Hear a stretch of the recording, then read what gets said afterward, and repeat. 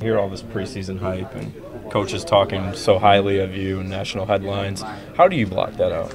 I really don't pay attention to it, And one day I'm their favorite guy, and the next day, I'm getting yelled at. So either way, no matter what you're proclaimed to be, you just got to take it one day at a time.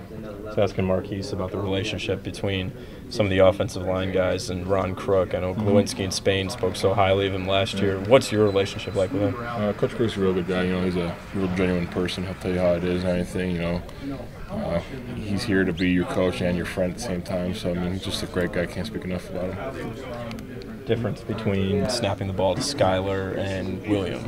What is the difference?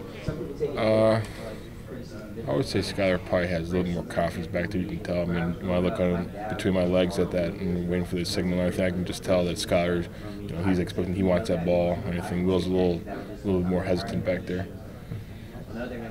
When you think back to the kid that came here and started 3 games and got taken out, and where you are now,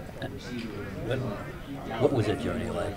I think it really helped me a lot. I think I realized that I don't know everything. I think every day I take every day and get better at what I'm supposed to be getting better at. And when you get taken out, even being a young guy being taken out there, you learn a lot. You learn that you weren't quite ready. You still have to work on things and stuff like that. And then obviously being taken out, you learn hey, how to jump back from adversity.